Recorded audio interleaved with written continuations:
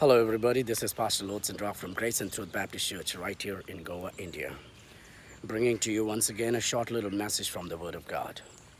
I want to read to you 1 Timothy chapter 4 verse number 8. The Bible says, "For bodily exercise profiteth little, but godliness is profitable unto all things, having promise of the life that now is and of that which is to come." The Bible is not telling you not to do bodily exercise or physical exercise. In fact, the Bible tells us that there is a profit in it. Bodily exercise profiteth a little.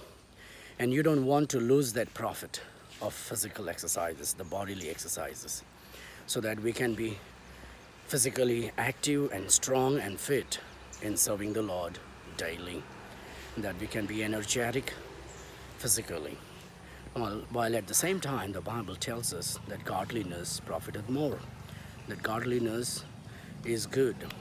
And we need to spend time with the Lord in our personal devotions, meditating upon the Word of God, reading the Word of God, studying the Word of God, praying and witnessing. So my dear friends, as much as we spend time to do physical exercise, bodily exercise, we should spend much more time in our spiritual exercise to be godly in the presence of God. And I just want to encourage you today, don't ignore physical exercise and don't ignore spiritual exercise. God bless you.